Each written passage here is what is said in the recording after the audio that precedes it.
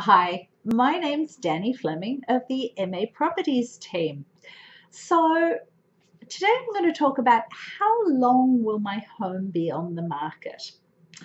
So I get this question a lot. I have to say a lot. What does it depend on? Okay, it depends on how realistically you price your home. To be fair, that's exactly what it depends on. Um, If you overprice, well, no, let me go on to let me first talk about if you realistically price your home. We've been in a seller's market now for about 9 years, quite a long time. Homes that are priced realistically typically come on the market on a Thursday, and then maybe the Tuesday morning, we plan to review offers. If a home's being priced realistically, it'll get offers on the Tuesday. So that means it's on the market the Thursday, but you may not bring it on the market until 3 o'clock in the afternoon. So really it's on the market the Friday, Saturday, Sunday, and Monday, and review offers on the Tuesday morning. So that's a manageable amount for folks.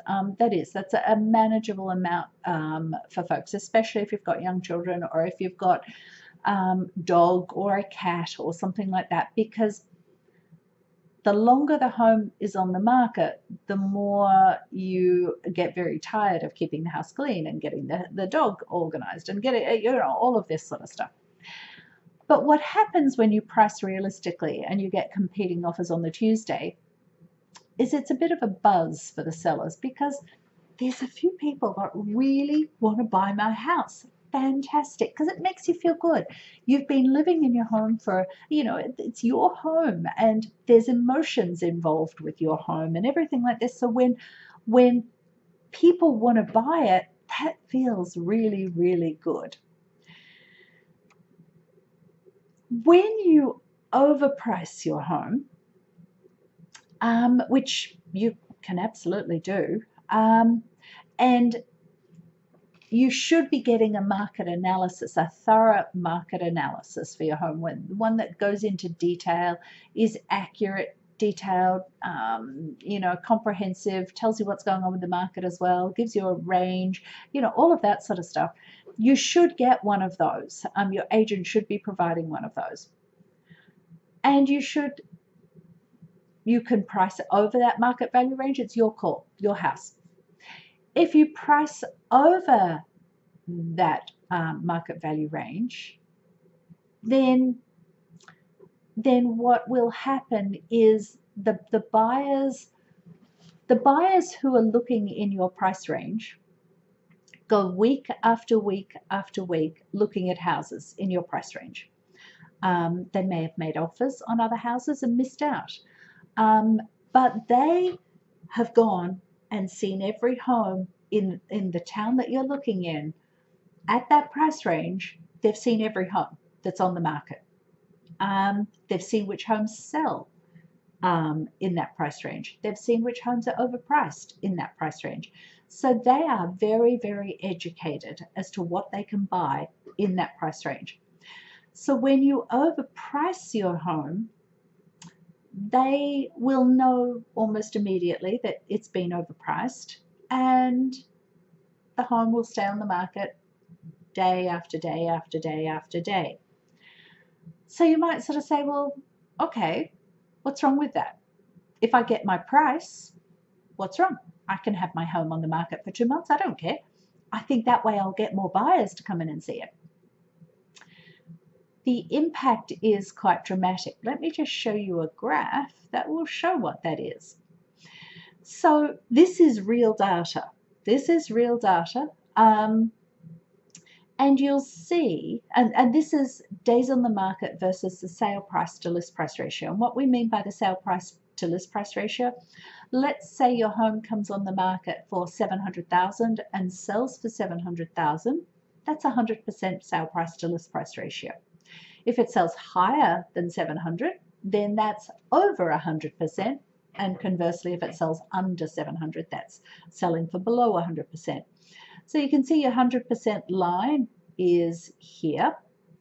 And you'll see that at the very beginning, which is the weekend, or within those first 4 or 5 days, you'll see that a lot of homes sell for over the asking price, over the 100% data, the sale price to list price ratio. The longer you're on the market, this bottom axis is days on the market. The longer you're on the market, the trend line continues to go down. So now there are a couple of outliers here that sold after a period of time that sold over the asking price, but those were new construction.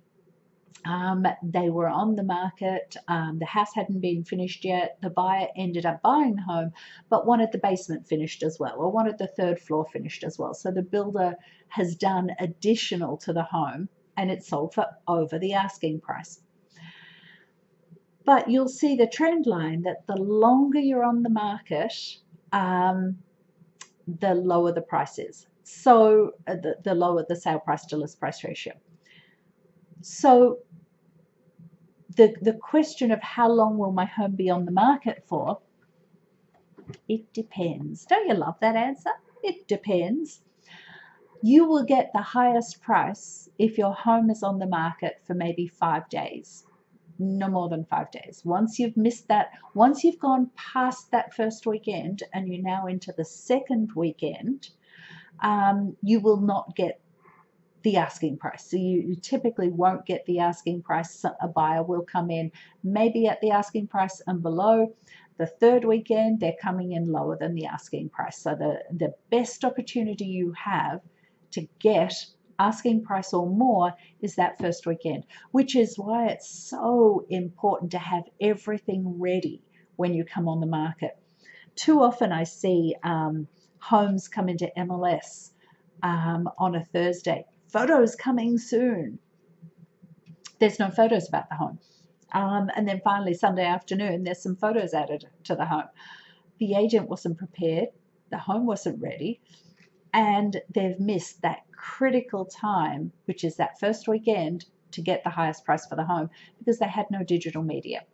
Or we'll see homes come on the market and, say open houses. A home comes on the market on Thursday and no showings before the first open house on Sunday. So important. When you come on the market, you're ready, because those first 4 or 5 days are critical to getting the highest price. And if you've done it right, you've prepped the home, we've staged the home, we've marketed the home with ad campaigns, all of this sort of stuff, your home will be on the market for 4 or 5 days before it has an accepted offer. If we've priced wrong, it's going to be on longer. So I can't give you a definitive answer as to how long your home will be on the market for, because it's all dependent on the price that the seller chooses to come on the market at. So anyway, I love talking about this sort of stuff. If you'd like to contact me and chat about things and all of that sort of stuff, love to talk, because I could go on for hours about this. I promise I won't go on hours about this. You won't have, your eyes won't glaze over, hopefully. I'll be watching for your eyes glazing over and then I'll stop. But anyway, we could do it on Zoom. I love Zoom. Reach out.